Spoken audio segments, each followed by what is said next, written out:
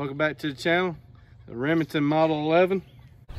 So, Mr. Remington made this gun in 1911, also kind of like the Winchester 1911, but it was later renamed to Model 11. And on the bolt it's going to say Model 11. I'm going to bring that up closer. But there was approximately 850,000 of these guns made. These were made in 12 gauge, 16 gauge, 20 gauge from 1911 to 1948. These were also used in the military.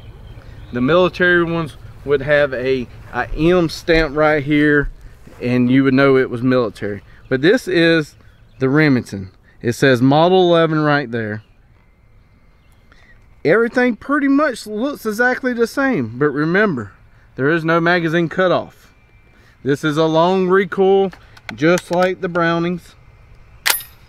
It has a nice pheasant on that side and a duck on this side. It also has a cross bolt safety, where the Browning is more triangular. This is a circle.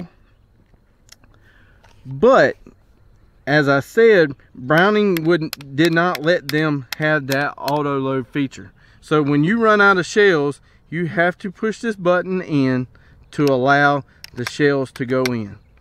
This takes more practice to do one-handed, where the Browning Auto5 does not have that feature. You do not have to push that button in for Auto5. So here is the Remington Model 11. This one is improved cylinder. It does not have a vent rib on it. Let's see how she shoots.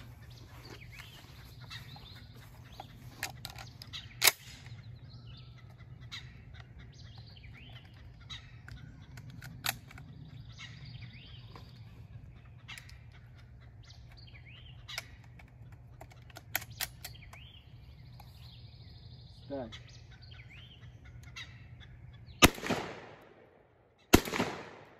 one definitely kicked. Not my earplug out. Alright, she runs. Never shot that one before. That one's an improved cylinder. The Remington Model 11, 8 pounds, 6.2. So tag along, hit that like and subscribe button. I really would appreciate it. I'm almost there to that 1,000 subscribers, so if you could log in and hit that subscribe button, I would greatly appreciate it. And until next time, I'll see you.